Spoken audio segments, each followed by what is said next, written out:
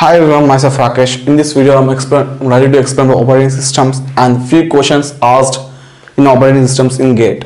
So before solving these two questions, first thing, so what exactly an operating system means? So nowadays, everyone is using something like a laptop or a mobile or something like a device. So what exactly an operating system? So now when you're working on an Android mobile, or when you're working on a Windows mobile, or when you're working on an iPhone, so it is interacting something like you're using applications over a hardware. So now when you're using application WhatsApp, so the WhatsApp is interacting with your kernel device of your mobile. So now there's if you want to establish a communication between a mobile application to a mobile hardware, we are having a mobile operating system, that is Android. Now similarly, so when you go for a desktop, so we are using a laptops or desktop machines. So we are installing a lot of applications on our operating system. So we have been used Windows 7, Windows 8, Windows 10 now, and earlier we are using XP, whatever. So on each and every operating system, we are installing our applications. So when you take Linux or Mac also, we are using every application on top of operating system. So now you can know that what exactly an operating system means. So it acts like a medium interface between the user, myself, to your external hardware. That is, it always acts as a mediator between hardware to the software.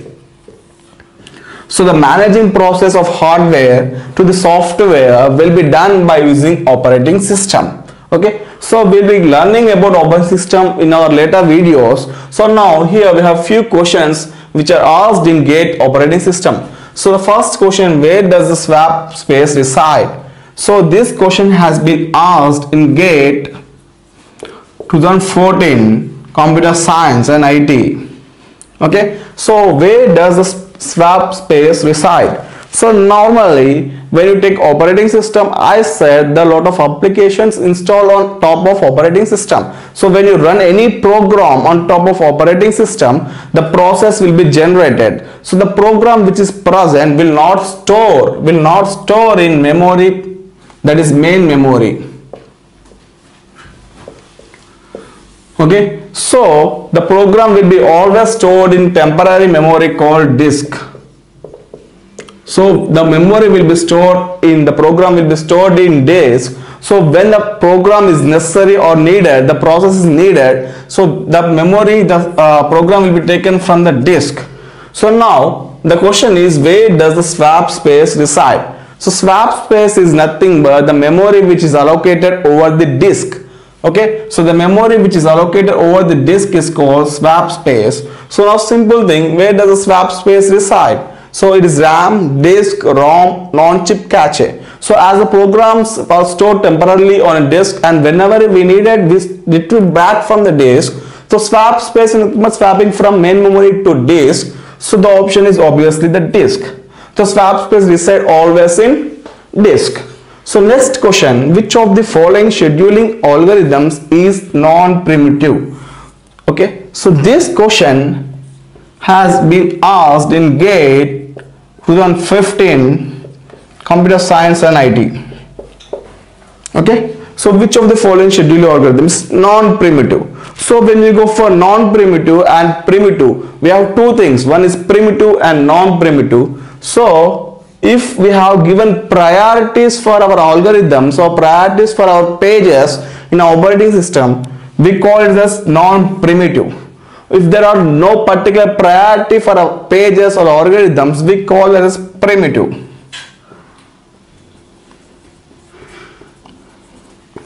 Now, so which of the following scheduling algorithms is non-primitive? The option is round robin, first in first out, multi-level queue scheduling with feedback. So when you talk about round robin, it is like circular process system. So the process will be circular all the time. So it is a circular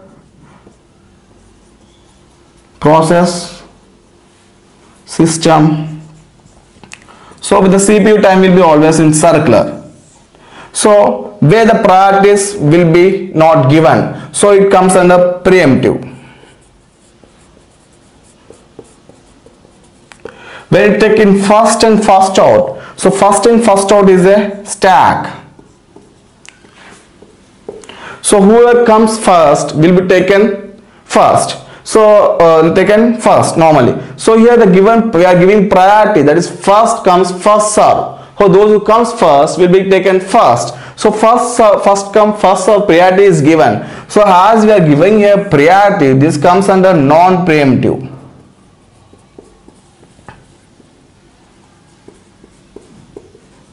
And next we have multi-level queue scheduling, with feedback. So multi-level queue scheduling and multi-level queue scheduling with feedback, having multiple queues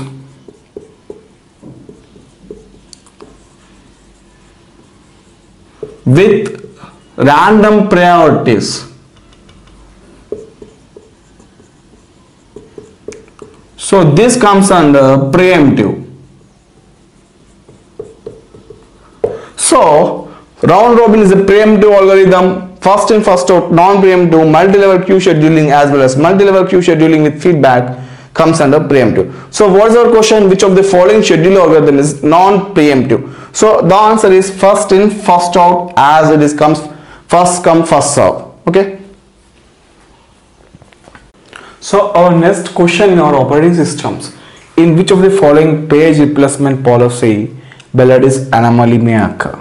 So this question is asked in GATE 2014 Computer Science IT. Okay, so page replacement policy and Ballard's anomaly. So in which of the algorithms page replacement policy this anomaly occur? So we have options first in first out, optimal, LRU and MRU. So when you take about page replacement policy, so the number of page faults will depend on number of page frames.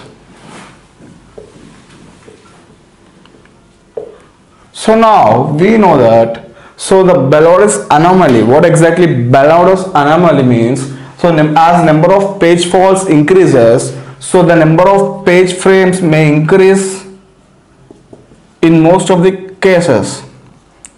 So as number of page faults increases, so number of page frames should increase most of the times.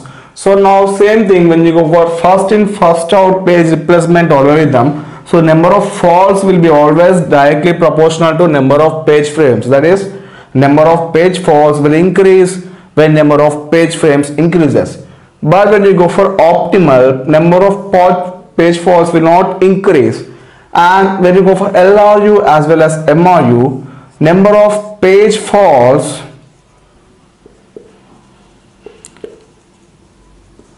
will not dependent on page frames. Okay, now so as the first in first out page replacement algorithm, the Ballard's anomaly may state that number of page faults will increases as number of page frames increases. So in which of the following page replacement policy Ballard's anomaly may occur? So we know that Ballard's anomaly means number of page faults should increase as number of page frames increases. So the same will be present in first out. So now it is absent in optimal as well as LRU as well as MRU. So the option first in first out will be obvious correct answer for us. So simple thing, the concept of Ballard's anomaly will be interlinked to the options which are present first in first out, optimal, LRU and MRU, so that we can get the exact direct proportional of the faults to the number of frames.